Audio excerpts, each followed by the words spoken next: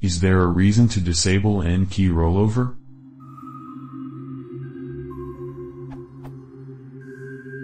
Reading over the features of a DOS keyboard, I see the following. Gamers and fast typists will love to hear that DOS Keyboard 4 supports full N-Key Rollover, N-Key, over USB. No need to use a PS2 adapter anymore. Just press Shift plus Mute to toggle N-Key. Why does the keyboard have the ability to toggle N-Key? Is there any reason why you would not want N-Key?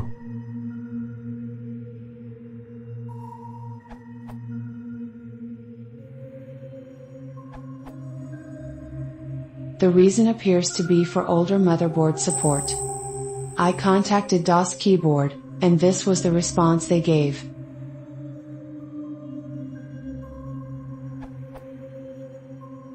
Thanks for taking the time to contact us. The reason for N-Key toggling is because some older motherboards don't understand or get N-Key over USB. It's a bit more complicated than that, but that's the simplest way to put it, so that users with older motherboards can use the keyboard over USB without issues. Of course, they could use a PS/2 adapter to achieve N-Key, but since the world is all about USB nowadays, not everyone would have access to a PS/2 port on their machine.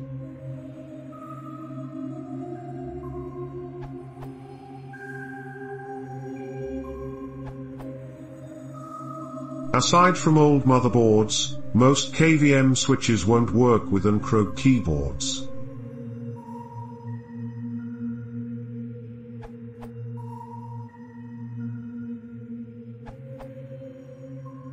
There's a long discussion at this URL about the technical reasons why N-Key sometimes causes problems. The TLDR of this discussion is, N-Key is most likely to cause problems with BIOSes and KVM switches. These problems are caused by cost-cutting measures rather than being inherent to N-Key.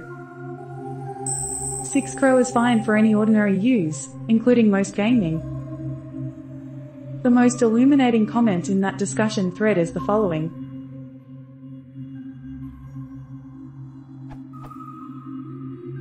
The USB standards don't say anything specific at all about keyboards or mice etc. in any version. It's the HID standard that does.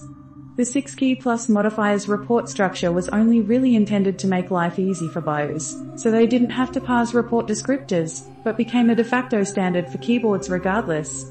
However, the HID standard allows for all sorts of different reports, and all major OS support it fully, so there's no need for extra drivers.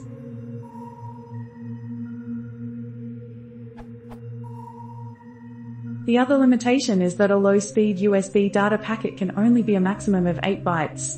A report can be larger, but that starts taking a significant amount of time to send. The USB standard only allows a low-speed device to send one packet every 10 milliseconds per endpoint. OS typically nudges that up to 8 milliseconds, i.e. 125 Hz, without hacks. Taking up to 16 milliseconds to get a key press to the host would be crap. So we've had a phase of makers trying to get more out of low-speed chips than they can really handle, with tricks like multiple endpoints etc. frown. Full-speed USB frees up those limitations. Each packet can be 64 bytes, and can be sent every 1 millisecond, again, per endpoint. This allows the HID standard to be used to its full effect.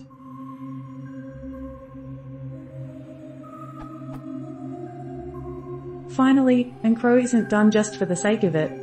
Doing full N-Key requires only 1 bit per key, rather than 1 byte, and doesn't have to treat modifiers as a special case. So a keyboard can send for example 104 keys in a mere 13 bytes. Using the other scheme 13 bytes would only manage 11 Key, 11 keys plus modifiers plus 1 reserved byte. Sure, that's still plenty of keys, but it's far less elegant a method, and still not 6-Key, so could still be incompatible with dumb hosts.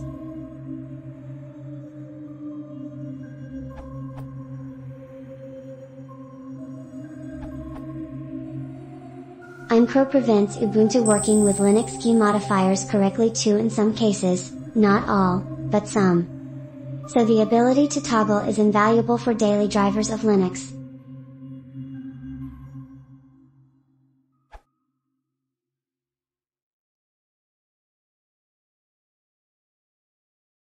If you want to support the channel, please consider subscribing.